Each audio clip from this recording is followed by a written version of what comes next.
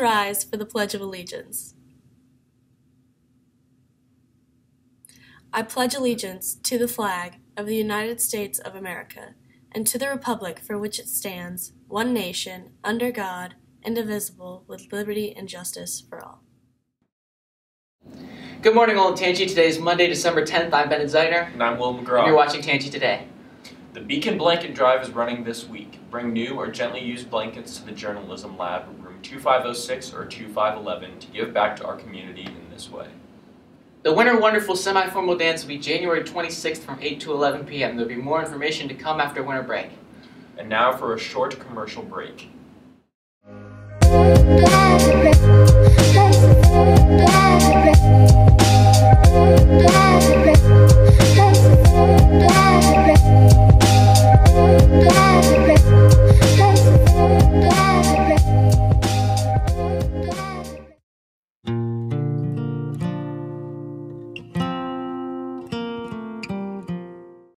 Hello again. I'm here to talk about college topics that seniors should be thinking about right now.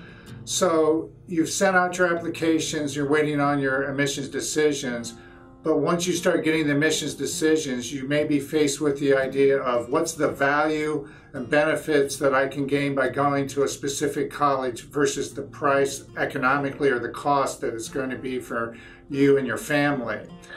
So one of the ideas that people are getting into is that you may be in a field that requires a master's degree or additional training beyond a bachelor's degree. So often employers look at the last school that you attended. So one idea you could do is maybe go to a cheaper undergraduate program, perhaps like a state college with a good reputation, and then go for a more prestigious institution when you're doing your graduate work. You also need to look at right now if the cost of your college, like if you're thinking about going to a private school, is going to put you behind economically if you are in a field that maybe is not as lucrative as some others.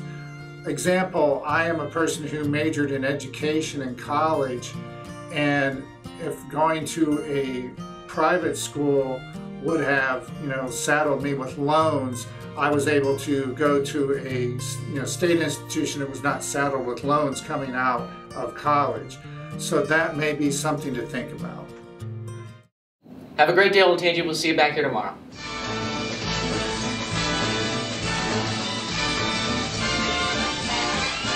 It's the most wonderful time of the year, with the kids jingle belling and everyone telling you be of good cheer.